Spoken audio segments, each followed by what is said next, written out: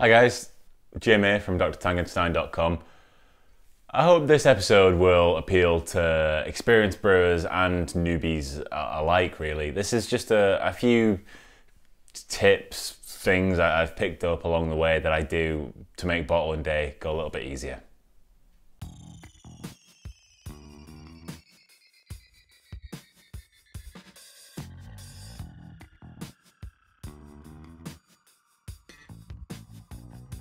I'm drinking right now the beer that we bottled the first time we did this video before we realised that we had a mic problem. So, second time lucky.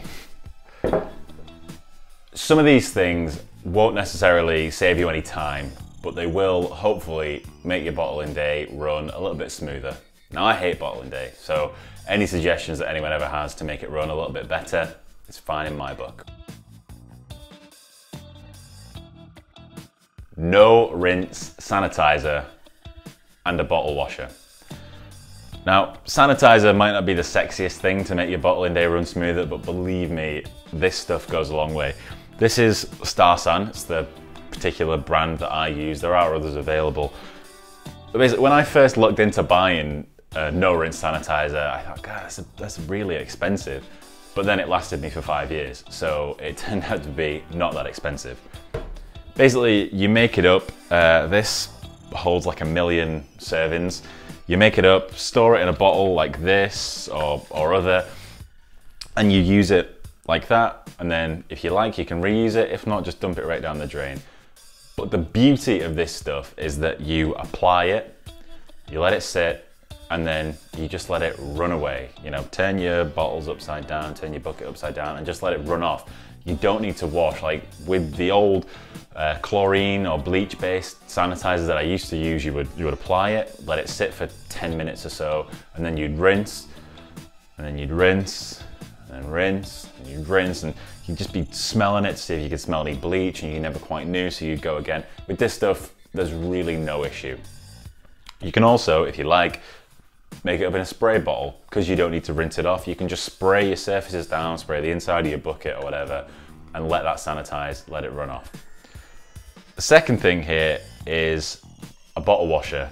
This bright yellow, for some reason, contraption that I've got here washes my bottles, sanitizes my bottles absolutely painlessly.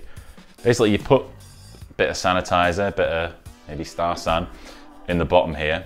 Then you use the neck of a bottle to push down on this little plunger here. That then shoots a jet of sanitizer into the bottle.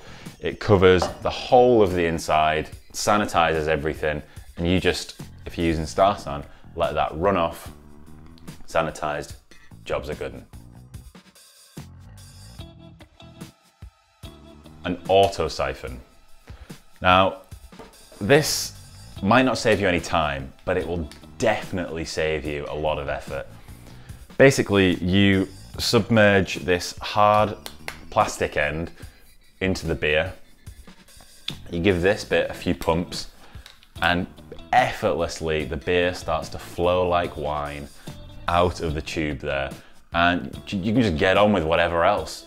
I remember I must have spent hours by now just hovering over buckets, cracking my back, you know, making sure, oh, it's not above the level, no, that's in the bottle. You don't need to do that anymore. This thing sorts it all out for you. And if the siphon does break, you don't need to get a mouthful of green beer. Just give it a pump. These things also come with these massively handy clips where it just clips onto the auto siphon. This part clips onto the bucket. So if you just rest that, I don't know, a centimeter, a millimeter, depending on how renegade you are, above the tube at the bottom, then none of that gets in there. There's also a little bit of a filter, but I really wouldn't risk it. Batch priming. Now, there are other ways to save time priming beer, whether you get the little carbonation capsules that they have, or if you use some kind of syrup, I don't know. Personally, I like this way the best. Basically, you figure out how much beer you have, 19 litres. Figure out how much sugar you want, I don't know, 5 grams per bottle. Weigh it out, dissolve it in a bit of hot water. You really don't need a lot of hot water. Throw it in there after you've racked. It's effortless, and it makes sure that every bottle has exactly the same amount of sugar in. So if you get it right, they're all right. If you get it wrong, then that's on you. A bottling wand. Now this pretty low-tech piece of gear will save you so much time and effort. This is essentially just a hard plastic tube with a little button on the end. The idea is you fit this to either the tube that you're siphoning with, or if you'd like to go another way with it, get a bucket with a tap on it like this and just fit it onto the tap. Basically, this generates or goes under vacuum until this button is pressed on the bottom of your bottle. Once the bottom of your bottle's on this, the beer starts to flow. As soon as you take it away, the beer stops, which means that you don't have to keep looking in the bottle, how much is in there, am I about there, okay, get the tap closed really quick. There's none of that anymore. Push the bottom of the bottle onto this when you want it to come out, take it away when you don't. It's that simple. Also, the genius that designed this thing made this about the right volume that you would like to leave in headspace at the top of a bottle.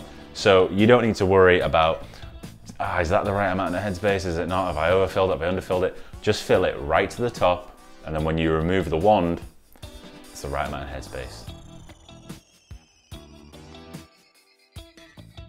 Swing top bottles. Now this one kind of seems obvious, but people still buy cappers, so it can't be that obvious. Basically, actually the first time we did this video, I had a capper disaster where I smashed about 5 bottles just because the capper didn't want to play that day.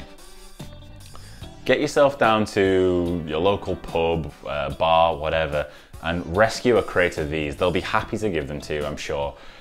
Whether it's Grolsch or Bernard or just a random German Pilsner that I've never heard of before. Loads of brands use these, and they're just sat there in pub beer gardens right now, looking for a new home.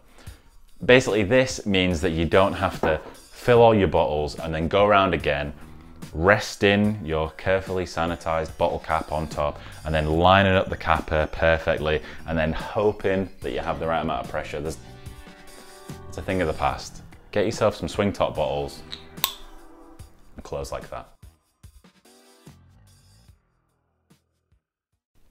I've showed you all these things now. Let's see how they all work together. Let's bottle some beer. Right, I'm going to use my pre-sanitized auto siphon to rack into my pre-sanitized bottling bucket. Now, I've cut this tube in perfectly. You might want to have a look at cutting your own tube in. It's quite important when you're bottling a large amount of beer like this to not introduce too much air into it. So you really want the tube to be submerged as the beer's flowing in. So let's make sure we don't disturb the tube at the bottom. Kind of see that. That looks good. As I say, a couple of pumps. And that should flow now until it's empty. I'll have another look back once it gets a bit further down, but for now, it's pretty good. The next thing I'm gonna do is batch prime. So, like I said, I've weighed out enough sugar here to bottle what was 19 litres in the bucket. So I'm just gonna use as little hot water as I can. You really don't need a lot. It looks like you're gonna need loads, but you really don't need a lot. Now, chemists are always trying to recrystallize stuff from minimum amount of solvent. So let's see how I do here. Gotta gauge it just right. As I say, you can get carbonation capsules and stuff like that, but I just think that putting individual amounts of sugar into each bottle is just really annoying. So this way is much easier. I think I did too bad there. All done. Right, so as this is flowing around in there now, this is the perfect opportunity to just throw that in. The swirling of the beer at the bottom, like it's not splashing, but it is swirling, and that's gonna mix it all up. Okay, beer's racking, auto primed, don't need to worry about that anymore. Next thing is my bottles. Bottles are probably the worst part of bottling day, really. I mean, the racking isn't so bad, the priming is a breeze now, thanks to our new technique. But there's just not really a lot of ways of getting around, 24, 30, however many bottles you've got. So if you can, do this. I'd say just 2 pumps, it's done. Obviously cheated a bit here. I've done those. So once you've sanitized, you obviously need them to drain. It's a no rinse sanitizer, but it does have to drain off. You can leave it in there, but why leave it in there? Just get rid of it. So you can get bottle entries. So these are little plastic contraptions where you have sort of little arms coming off. Looks a bit like a Christmas tree that you put bottles on. So you can get those, but if your local bar that you rescue your swing top bottles from is generous enough and they give you a crate, you can just do what I'm doing here and just turn them upside down in the crate. Works pretty well. So something, if you are using swing cap bottles, something you need to pay close attention to is that the cap also is submerged in the sanitizing solution as you dip there. If you're using separate crown caps, you can do that separately, but obviously with these things they don't come off, so you just need to make sure that the bottom of the bottle cap is sanitized, has a little dunk, just let it run off in the crate. All done. Okay, so I'm gonna, there's a little bit left, I'm just going to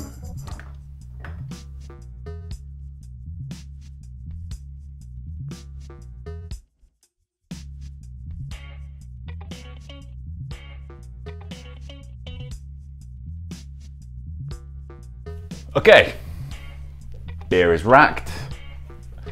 For television, I've elevated it so that you can see the handy tap on the bottling bucket. Like I say, you don't need one of these, really. You can just siphon straight out of the bucket into your bottles. I like doing this for 2 reasons. One, you get your beer off the trube so you can batch prime without worrying about stirring the trube back into everything, which sounds a bit horrible. And 2, if you're lucky enough to get 0-degree winters like we are here, you can rack off into this the day before and put it outside and you get a little bit of a cold crash effect going on, it clears the beer a little bit. Right, so our bottles are sanitized, our beer is racked, now it's time to bottle. Like I say, the bottling wand just fits right onto the edge there, right onto the end of the tap. This is obviously pre-sanitized also, don't worry about that.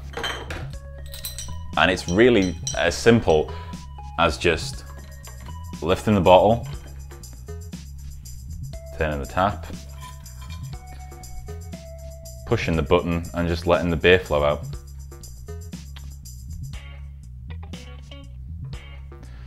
Now, depending on what angle you press this at, the flow rate might vary, but you can pretty much see where it is.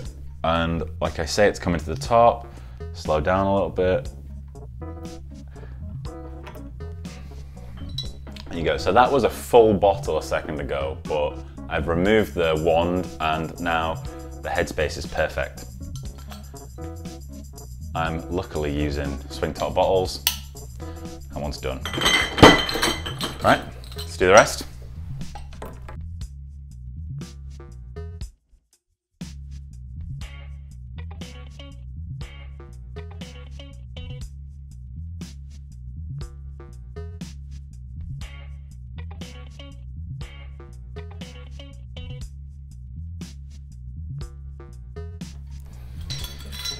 All right, so I won't put you through me bottling the rest of it, but so far that's about 10 minutes since I started racking. So with the sanitization of this and this, on top of that, I call that a 20-25 minute bottling day, which is not bad at all. It certainly is better than the alternative. So I'm gonna finish these up. Let me know how you get on with this stuff, and happy bottling day.